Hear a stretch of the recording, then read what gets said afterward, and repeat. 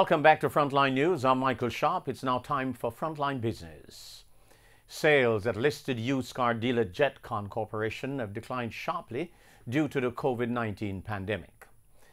In its just released financial results for the January to March period, Jnn says the decline started in March when the first case of COVID-19 was announced in Jamaica, and sales to date have fallen by as much as 90%.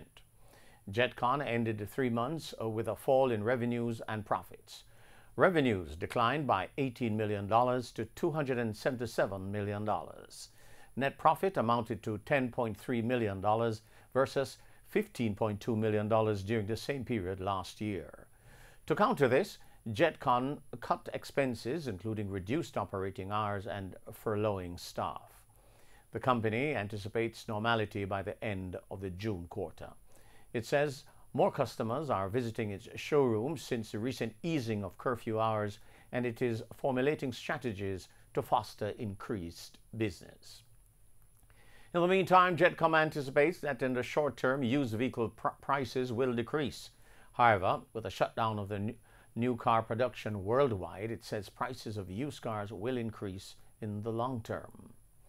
In the meantime, Jnn anticipates that in the short term, used vehicle prices will decrease. However, with the shutdown of the car production worldwide, it says prices of used cars will increase in the long term. Jnn says with its level of inventory, it will be able to mitigate the effects. The chairman of the Federal Reserve says the U.S. economy could easily contract by 20 to 30% amid the COVID-19 pandemic. Jerome Powell added in a CBS interview on Sunday that economic downturn might last until late 2021 and a full rebound may not be happening until a vaccine is found. However, he expressed confidence the economy would recover. Last week, Mr. Powell had called for U.S. lawmakers to pass more economic stimulus and relief aid. More than 36 million Americans have filed for unemployment benefits since mid-March.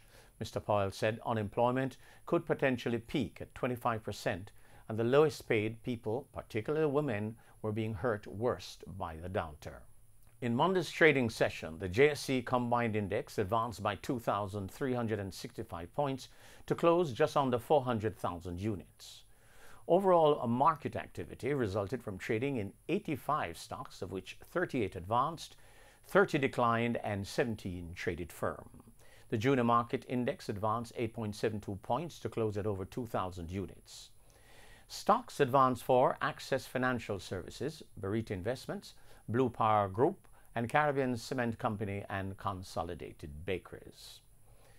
Stocks declined for 138 Student Living Jamaica, Caribbean Assurance Brokers, Caribbean Cream, Caribbean Flavors and Fragrances, and Caribbean Producers Jamaica. Trading firm were 1834 Investments, AMG Packaging and Paper Company, CAC 2000 Cargo Handlers, and Carreras. Sagicor Select Fund Limited Financial was a volume leader with 6.6 million units, followed by Trans-Jamaican Highway Limited with 5.7 million units, and Derrimon Trading Company Limited with over 3 million units. And now for the foreign exchange.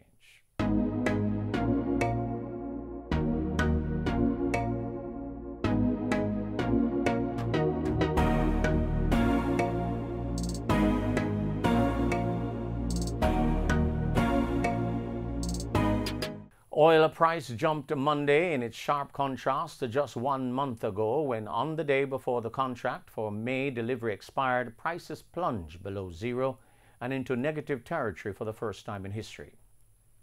Brent crude rose 7.5% or $2.62 to settle at $34.92 per barrel.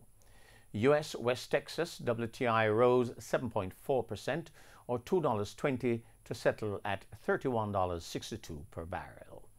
And that's it for Frontline Business. Michael Sharp wishing you pleasant viewing.